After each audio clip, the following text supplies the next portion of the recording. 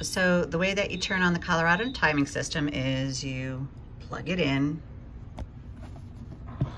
Power sources right there, this one. You also reach kind of right back behind and you turn it on. And it's gonna come on like this. It will run through a little bit.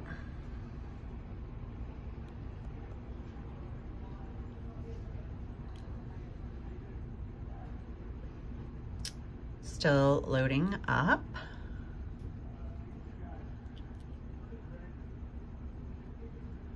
Okay, so over here, we've got our computer that's hooked up, and you only need to hook it up if you're going to run a meet and pull the times over. You don't need to have the laptop in order to run a swim meet. Okay, so here we go. We're gonna go up here, you're gonna push to swimming. And then here it says loading swimming.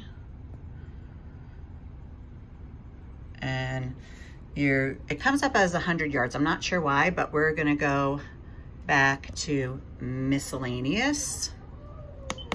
And we're gonna do create new meet.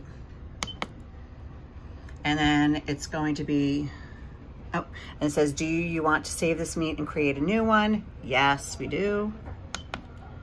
And now it should come up with a girls 200 medley relay because I have programmed that in before. So then if you want to go to the next event, it's right down here and you're just going to click next event. And you see it's a boys 200 medley relay. Click next event.